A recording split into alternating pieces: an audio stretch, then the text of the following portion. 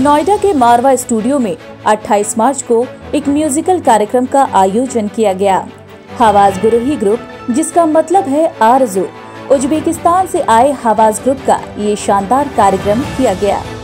Indo Uzbekistan के रिश्ते को और मजबूत करने के लिए डॉक्टर संदीप मारवा द्वारा इस रंगारंग कार्यक्रम का आयोजन किया गया।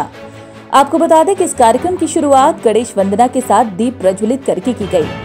ईशानाय भालचंद्राय श्री गणेशाय धीमहि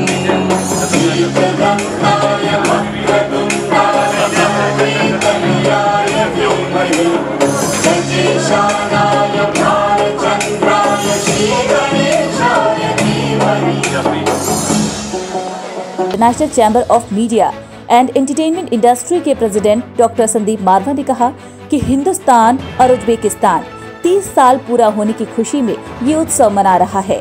उज्बेकी होने के बावजूद हवास ग्रुप का हिंदी भाषा से और हिंदुस्तानी फिल्मों से बहुत प्यार है। What I have always believed that if you have no love and affection for art and culture, then trust me, you are not a complete human being. If you really want to be called a complete human being, then you have to have a love for art and culture. That's what I've always believed in, and that's the reason that at AAFT, at ICMEI, and at all 100 different organizations which are connected with art and culture, we have a byline fitted to it which says love, peace and unity through art and culture. This is what we have always believed in. बता दें कि इस कार्यक्रम में इरमातो रुस्तामजोन, Uzbekistan के ambassador his excellence दिलशोद अखातो और हवास गुरुही group के artist गुलुम जनोव, खखरामोन, गुलुम जोनोवा, सखनोजा, गुलुम जनोव, दोस्तोन bag, गुलुम जनोवा, रोबिया Khan, इरमातो मखमून zone शामिल रहे। बता दें कि हवास के द्वारा दिया गया म्यूजिकल परफॉर्मेंस मैजिकल रहा। पुराने नए सभी तरह के हिंदी फिल्मों के गाने गाए गए, जिससे यहाँ के स्टूडेंट और लोग सभी मोहित हो गए और इन आर्टिस्ट का हिंदी प्रेम देखकर सभी चकित रह गए।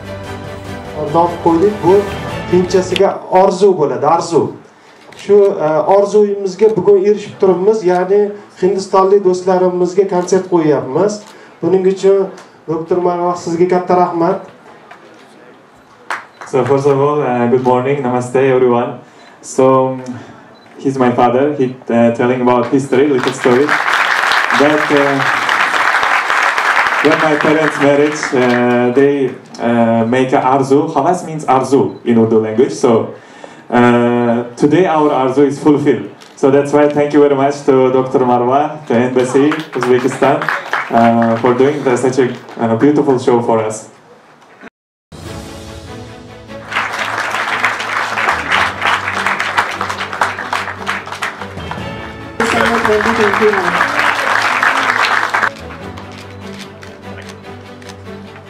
I request Gulum Juno,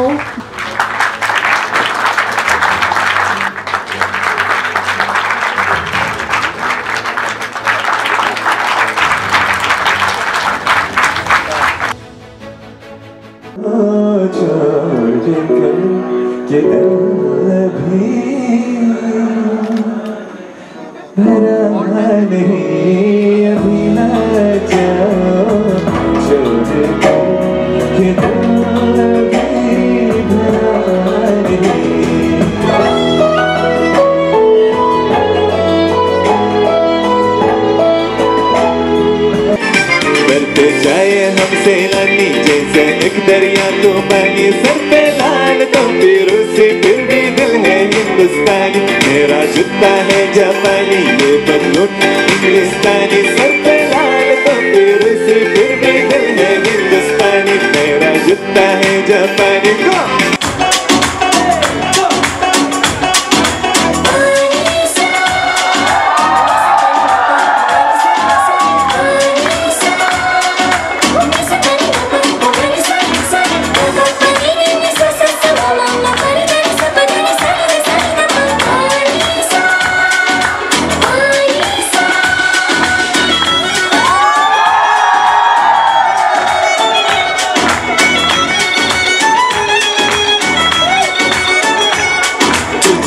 बड़ी है मस्त मस्त मस्त तू चीज पड़ी है मस्त, तू चीज पड़ी है मस्त मस्त, तू चीज पड़ी है मस्त।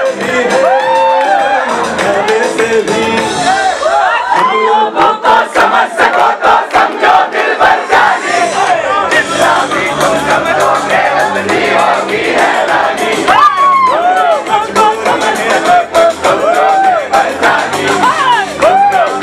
बातें से जो लगती है दीवानी, फिर भी दिल है हिंदुस्तानी, फिर भी दिल है हिंदुस्तानी, फिर भी दिल है हिंदुस्तानी, फिर भी दिल है हिंदुस्तानी।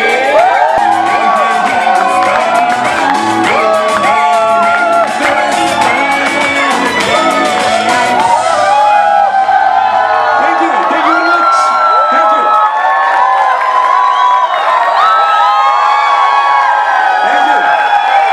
Yeah, we are so happy today being here. So here the students are very enjoy from our show, and we are also enjoy from their enjoying. So we have met with Dr. Sandeep Marwah in Tashkent when was here a big cinema festival. So that time he said, I will invite you for our university and you will perform there. So today is that day, so we are so happy being here again. So thank you very much. Thank you. We all want to know about Havas. What is Okay. Okay, so Havas means from Uzbek language Arzu. Yeah, or that exactly translate is white envy. Envy in good meaning this song. Yeah, so good meaning this word. So we are our group is created like 10 years ago. First we started with our Uzbek songs. I mean our after song. So after that in our country people very like Indian Bollywood movies and songs, and then after that in 2014 we started just sing 1-2 Hindi songs in our concert, and after that when we upload to our YouTube channel, so there are many Indian fans become and they invite us. So from that moment we started our journey to India. very beautiful? Thank you. program. Thank you. Thank you very much. Thank you. I greatly appreciate to Dr. Marwah for all of his efforts for the just not enhancing but for deepening of Uzbek Indo-Uzbekistan relations and of course as well as people-to-people contacts of course, and for just the fully restoring of Uzbek Indian historical ties. Yeah? आज का दिन बहुत महान है। सबसे पहले तो मैं हमारे आदरणीय उज़्बेकिस्तान के राजदूत और उनकी पूरी जनता को बहुत बहुत मुबारकबाद देता हूं कि हिंदुस्तान और उज़्बेकिस्तान ने 30 साल के अपने उज़्बेकिस्तान रिलेशन जो हैं वो कायम किए हैं, और इसी सीरीज़ के अंदर आज हमने उज़्बेकिस्तान से आए हुए इस हवस ग्रुप का एक बड़ा शानदार कार्यक्रम रखा, जिसके अंतर्गत हम लोगों ने ये बताने की कोशिश की है कि उज़्बेकी होने के बावजूद भी उन्हें हिंदी भाषा से और हिंदुस्तानी फिल्मों से बेहतरीन और बहुत प्यार है। और अगर आपने ये कार्यक्रम देखा है तो आप ये अच्छी तरह जान सकते हैं कि पुराने और नए सभी फिल्मी गानों का यहाँ पर प्रदर्शन हुआ, और जो जनता है, जो लोग हैं, जो स्टूडेंट हैं, वो सिर्फ इससे लुभाए नहीं गए बल्कि चकित और चौकन्ने हो गए कि जितना खूबसूरत हम नहीं गा सकते उससे ज़्यादा खूबसूरत उज़्बेकी लोगों ने यहाँ पर प्रेजेंटेशन दिया है। और इससे आज मैं समझता हूँ कि हमारे देश में एक नई जागृति पैदा हुई है।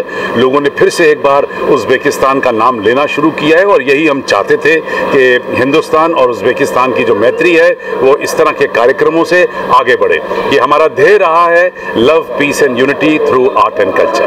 सर, हिंदुस्तान और उज़्बेकिस्तान से रिलेशन बना रहे तो इसको लेकर देश की जनता क्या मैसेज देना चाहेंगे? नहीं, हम तो ये चाहते हैं कि जिस तरह हिंदुस्तान ने हमेशा कलाओं के लिए अपने हाथों को फैलाया है, ये हाथ इसी तरह खुले रहने चाहिए।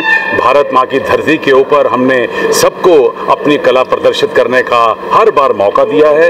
ये उसी प्रथा में, उसी संस्कारों का एक हिस्सा रहा है।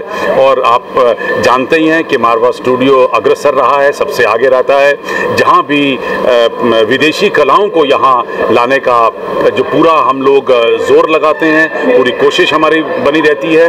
और इसी तरीके से हम लोग हिंदुस्तानी कलाओं को मैं लेकर विदेशों में जाकर बाहर प्रदर्शित करने की कोशिश करता हूँ।